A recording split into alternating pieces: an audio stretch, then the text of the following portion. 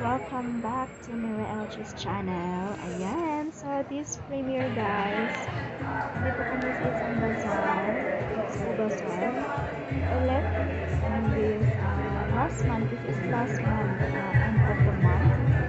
And this bazaar is hatid sa inyo ng mga iinumin. Mga alak pala guys, MX, pero usually may mga alak talaga sa lamisa. So nakikita niyo naman dyan, may mga bubble po dyan. Mix product. Dito, kanilang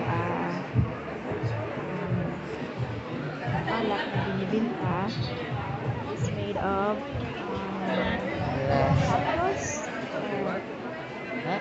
whatever they have here in Mexico City. So, the bazaar is about wine, drinks, and Gracias. next stuff. May mga candy sila dito na ang flavor is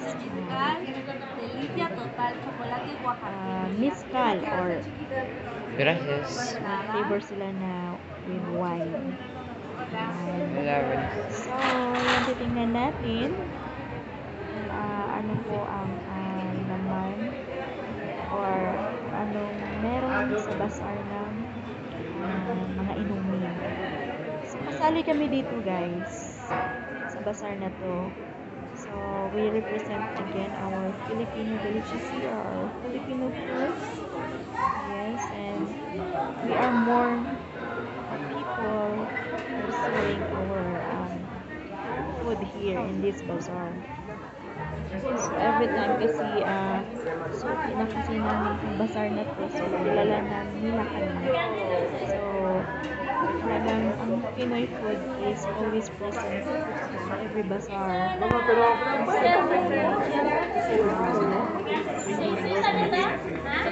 As you can see, nakikita niyo sarili ko dyan. Kasi inutusan ko yung relaxing mga videos. Kaya nag-overvoice na lang ako. Dito lang is Filipinos lang. Yan. Yung boat natin, ang ating lamesa. As you can see, nakikita niyo. Wala. Kumusta? Ayan, ikot ang aking junakit. Kita niyo kung ano ang binitinda nila. Gracias. Ay, nagtitinda po siya ng torta. Ano siya? Bread siya, tapos nilagyan niya ng garnish po ng pinakay. Pero hindi po ako makakain dito kasi food yan. May burritos po pala siya. And then dito na side, nagbibinta siya ng mga inumin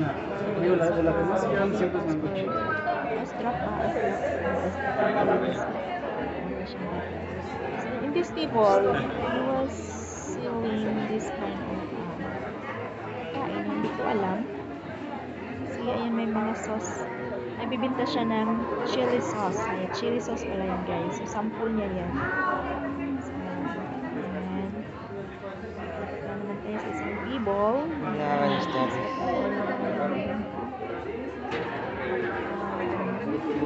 Sweats, napaka-sweats. Napaka-sweats talaga.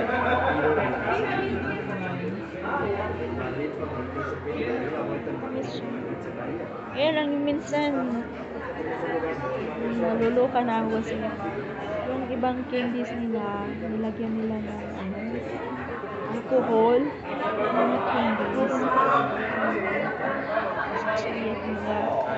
Made chips. Pero iba may chocolate naman na masarap guys. Nakatry na ba kayo ng chocolate na may alcohol? Dito din siya, nagbibinta din siya ng kind of Mexican food. with drinks. Hindi ako bumibili ng tubig kasi sobrang mahal. Kuripot lang. Ayan, so dito tayo sa mga wine na ito. Tsaka, alam nyo guys kung ano yan guys? It's a grasshopper. It's a chapulinis. Anong tawag na grasshopper sa sa atin? Anong tawag nun? Basta grasshopper yan. Kalimutan ko. Yung apan-apan pala. Grabe ang laki ng tao. Yan yung crocodile head. Hindi ko lang alam kung tunay yan na crocodile head. Parang may tao dito sa loob ng basa na to.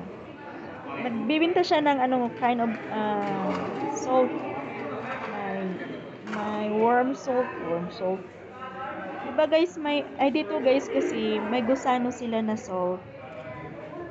Made of mescal. Salt. Ayan, tingnan nyo may scorpion. Sa loob ng wine. Usually, mga nakaupo dyan, mga Filipino yan. Chismisan, diba? Favorite topic ng mga madlang people. Chismisan. Ito ang dugi. Kasi to guys, up and down. So, sa ibaba kami, meron din sa itaas ng living. Kaya, sabi ko kay Jonakid, akit ka sa taas, tingnan mo kung ano meron sila doon. Kaya ito yung nasagap ng ating videos. Kasi sa sobrang busy ko, hindi ko na matupag ang pagbe-video. Buti na lang may assistant ako, no? Ayan, nabibinto pala siya dito ng parang inumin na juice. Shake.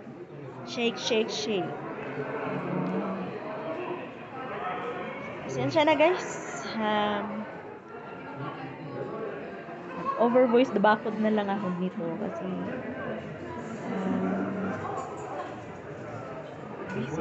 busy konti ang inyong neuralgia.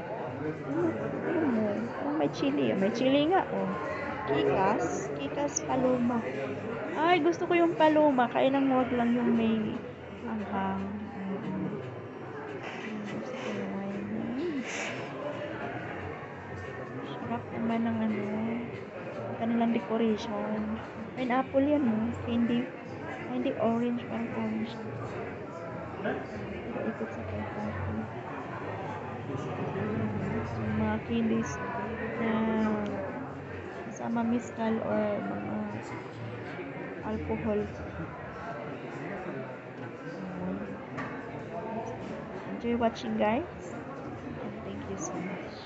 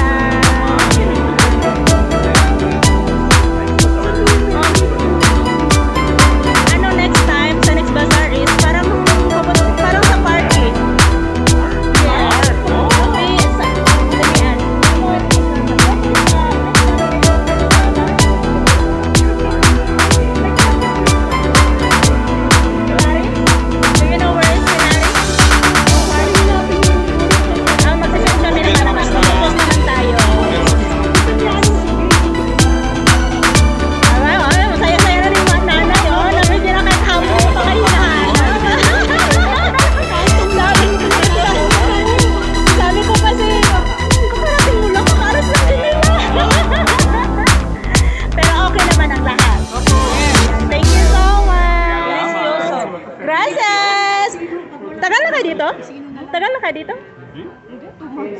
Ah, so ano na kayo sa Spanish? Okay na, yung Spanish natin. Sakto dito. Poquito. Como yo. Ayan. Pero nahiya ako sa kabila. Hola. ¿Qué tenemos? Así? Hi guys, this is my friend Alejandra. She's from the Valenzuela, and of course that her husband. Ayan, our best friend. With that, Javier, of course. And my two changos here are so busy.